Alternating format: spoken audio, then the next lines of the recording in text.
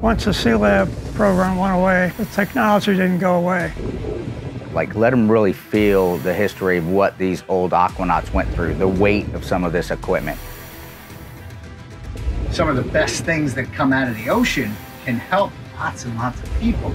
So why are we not exploring that?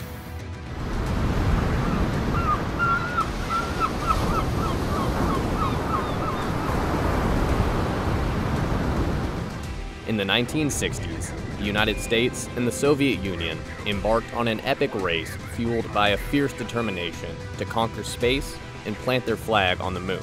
The world held its breath as eyes turned skyward, fixated on a new frontier. But amidst this cosmic frenzy, a group of daring explorers plunged into the depths of Earth's last great frontier. Welcome to the ocean, an expanse covering over 70% of our planet's surface. A world of untapped resources, teeming with life and crisscrossed by the arteries of global trade. Beneath its surface lies unimaginable wealth, vast deposits of minerals, metals, and mysterious energy sources yet to be discovered. And hidden within its depths are the scores of marine life that hold the key to scientific and medical breakthroughs. But make no mistake, the ocean is unforgiving. In some respects, walking on the moon seems more attainable than reaching the abyssal depths of the Mariana Trench. Enter Sealab, the groundbreaking project that dared to push the boundaries of human knowledge. Through 3 daring missions, Sealab 1, 2, and 3, Navy divers and intrepid scientists embarked on a voyage of discovery. In the depths, they conducted experiments, unraveling scientific enigmas and unearthing the secrets of the deep. George Bond was sure that despite the body's weaknesses and vulnerabilities, divers could adapt to the harsh environment of the ocean depths. On July 19, 1964, Sealab was lowered onto the ocean floor and the Aquanauts rode down in the diving bell. Sealab aimed to examine how living and working in pressurized underwater habitats for extended periods, known as saturation diving, affects the human body. During saturation diving, people stay in these habitats for weeks, allowing their bodies to adjust to the high pressure. They breathe a special gas mixture to survive at depths, where regular oxygen levels can be harmful. Too much oxygen under high pressure can lead to a condition called oxygen toxicity. Saturation diving became the chosen path to unravel the ocean's mysteries. It forced humans to adapt to an alien environment. Living and working in pressurized underwater habitats for extended periods, these Aquanauts underwent remarkable transformations, including increased red blood cell production and changes in bone density. They pushed the limits of human physiology, all in the quest to unlock the ocean's secrets. 192 feet down on the floor of the Atlantic Ocean, the United States Navy conducts an experiment to test man's ability to live and work underwater. A 40-foot pressurized helium and oxygen-filled undersea laboratory is home for 4 Navy divers. Activity in the Sealab is monitored by closed-circuit television linked to the surface. I'm 84 years old. I'm the last man standing from Sealab 1.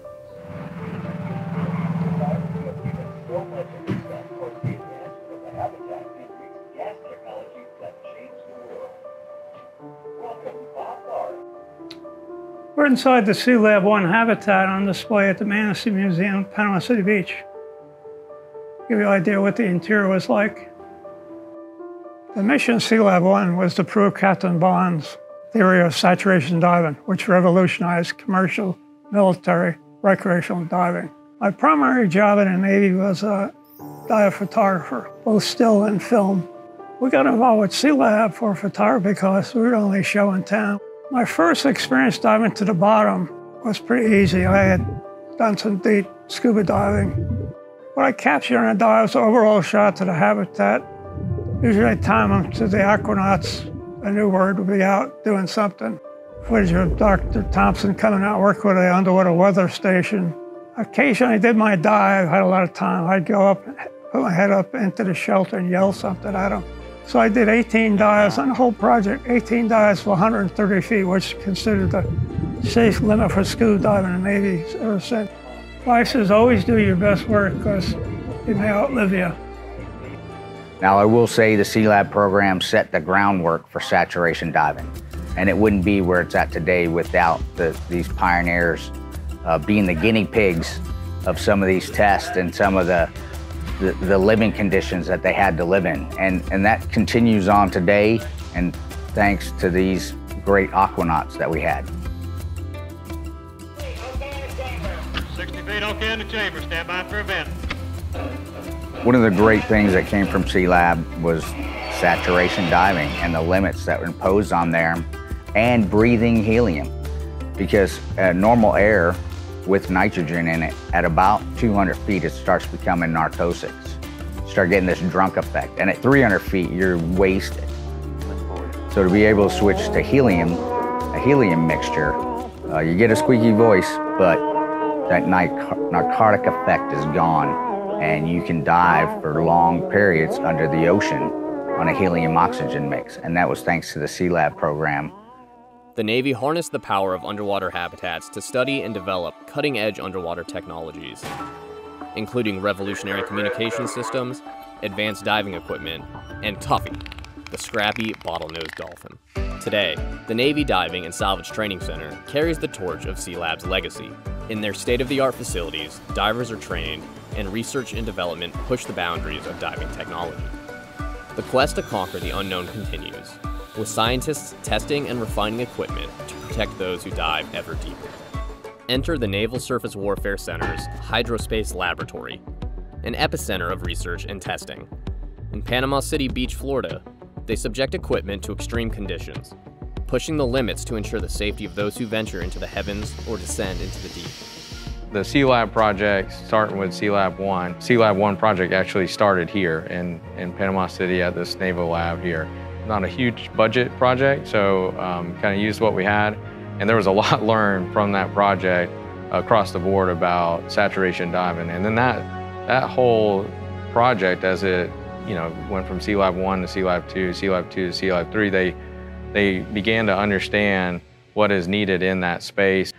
So certainly a lot was learned, but the biggest thing was decompression and how the body is affected by that, and what we can do and how we can mitigate those things. As a laboratory here, we've helped build stuff for NASA, and that's life support related, astronauts in particular, and then stuff for the Navy, just because of our life support experience. So there's a lot of crossover there. Saturation diving it's hard on the body. You got to train your body for that. Years ago, the Navy used to have saturation school. We used to have saturation platforms, we used to have chambers, and we used to have vessels that we could go on. Anyway, the Navy got away from that. So now we're go on these jobs with current saturation divers and old saturation divers that are civilians, and we learn on-the-job training. By living underwater for extended periods, researchers delve into the mysteries of human physiology. Leading the charge is Dr. Joseph Dituri, Director of the International Board of Undersea Medicine. In partnership with the Marine Resources Development Foundation Marine Lab, he embarked on a daring 100-day mission entering the habitat on March 1st, 2023, and surfacing on June 9th. We are at the Jules Verne undersea habitat, and we've been here on day 67 of 100 days total. We're going to stay underwater for 100 days. Now, the 100 days is not necessarily about breaking the record, because the world record is 73 straight days. So we're staying for 100, and why?